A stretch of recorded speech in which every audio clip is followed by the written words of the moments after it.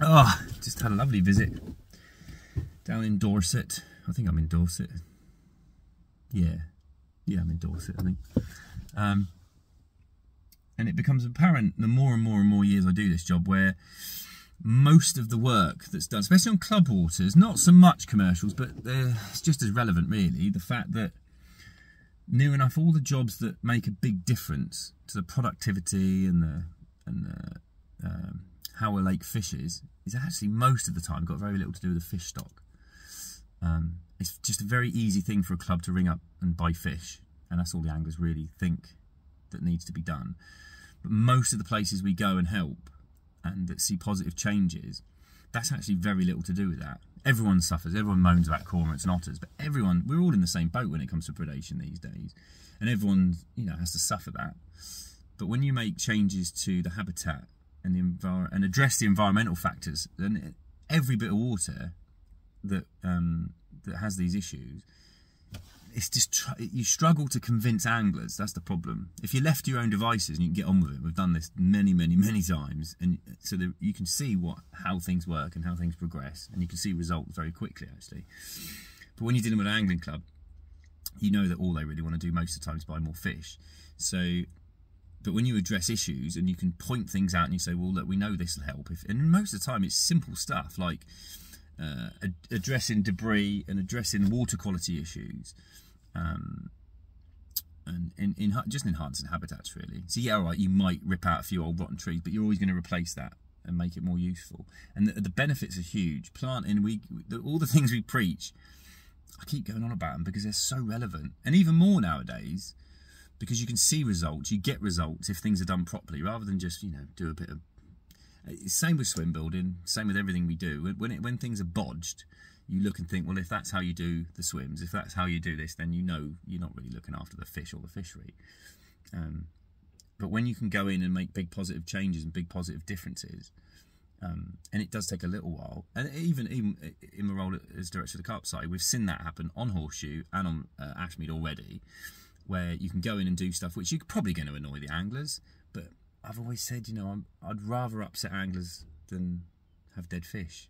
And I'd rather upset a few naive anglers, but get on and get things done so that you can see results sooner and quicker. And then people, they never go, oh yeah, that was good. They just stop moaning after that. But all these things are really relative. And it doesn't matter where I am in the country.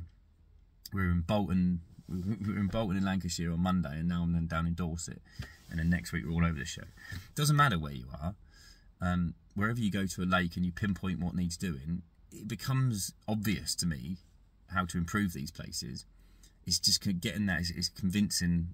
Angling clubs are more difficult to convince than private fisheries, but without a doubt, it's seldom to do with the fish stock. Today I've looked at 2 venues, and all right, they both could do with netting and having a good stock assessment done, but that's not really why they're not fishing. There'll be enough fish in both the venues I've looked at today. There's definitely going to be enough fish in them. But if they're not feeding and they're not getting caught, and normally that's due to a number of things, predation and water quality being high on that list. If you address those 2 issues, then the fishing will improve, regardless of the fish stock. It just does. But there's ways and means of going about that. So it's well interesting, and if you sat now and you're on a club or you're at a fishery where the lakes aren't fishing like you think, and they keep putting fish in and it's still not working, that's why. But it's understanding those things. And yes, you can read plenty of books and look online, but at the end of the day, it is about getting to each, like the 2 waters, one's like a canal, one's a lake. Totally different environments. And it's the same with lakes that are on the same site. You can have a lake next to another one, and they'll be very, very different environments, both ecologically and sort of everything. All these environmental factors play a massive part in how we would advise to get the best out of them and start realising their potential. It's easy to get fish to grow. It's easy. It's easy to get fish to breed. It's easy to get good fishing. It's people that are complicated, not fish, really. You know what I mean? If you're just left to get on with things, things happen really quickly and you get results. But if you then have to have 12 meetings discussing it with someone, and they've got an agenda where it's not really for the benefit of the club or the fish, it's just for their own agenda, you're always going to, it delays things. And I've had it in the past where people are hell-bent on just restocking. They don't really want to take anything on board but they have to because the rest of the committee have said let's do this. But they do a half-assed job, almost to prove that it doesn't work. You know what I mean? So they'll do a job and they'll go, see, we told you that wouldn't work. But they haven't done it properly. They've pissed around, you know, danced around the margin, so to speak. But yeah, it's always interesting, and I love doing these jobs, and I love going to all different places, massive, vast lakes to tiny little ponds and canals and fisheries where money's no object to clubs that have got nothing at all. And that's why I still love the job, and that's why I love it every day when you can go and you can say to people, look, these are the changes I'd make, this is why, and these are the results you can expect.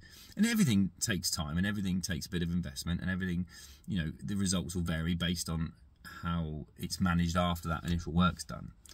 But yeah, it's worth bearing in mind, it certainly is not all about stocking fish.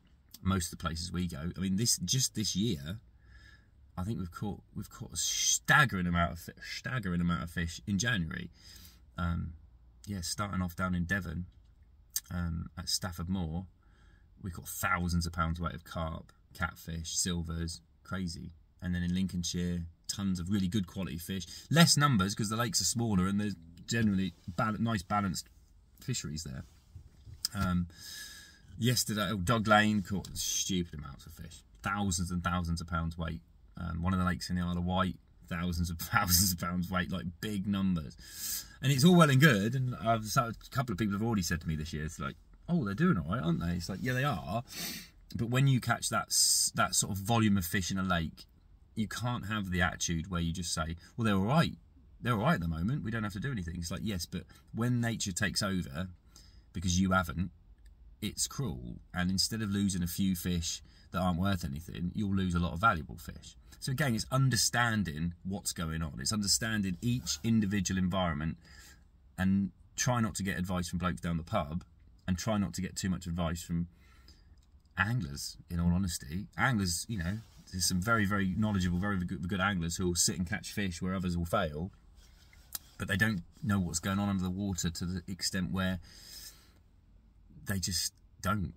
And we go to a lot of places where they listen to the anglers to the point where it's ruining them. You know, they've spent money on fish they didn't have. They've borrowed money, and those sort of situations I'm baffled by, because it's like, well, why? Oh, well, you know, the anglers tell us to do X, Y, and Z. It's like, what? Yeah, but, and people will say, well, the anglers are the customers, and the customer is always right. I'm like, yeah, but you're dealing with livestock. We're dealing with livestock here, and we're dealing with quite delicate environments. So you've always got to have that in the back of your mind, and I certainly have. You know, when we're giving out advice, we're not just going, oh, I'll just do this. Sometimes the job is easy from my point of view because we do it all the time, but you still got to be understanding and sort of sympathetic to the environment, and you can think, well, you can't be giving out advice that's going to damage fish stocks or potentially damage the local environment or the relationship that a fishery have got with you know, if they're leasing it, or the landowner or an estate owner. So all those things go into it. But yeah, I'm going to go home now and write all these notes up for this client, and then I'm doing the same again tomorrow.